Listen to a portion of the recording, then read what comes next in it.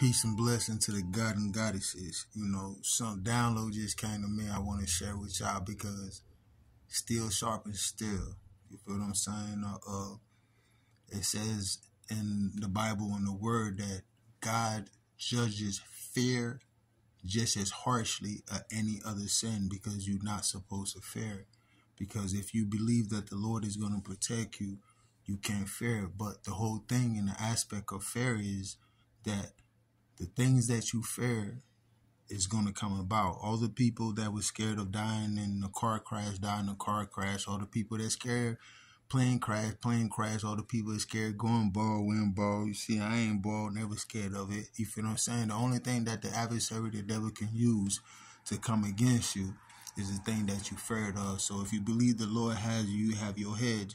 Do not be feared. Y'all see that dream catchers? We catching dreams, baby.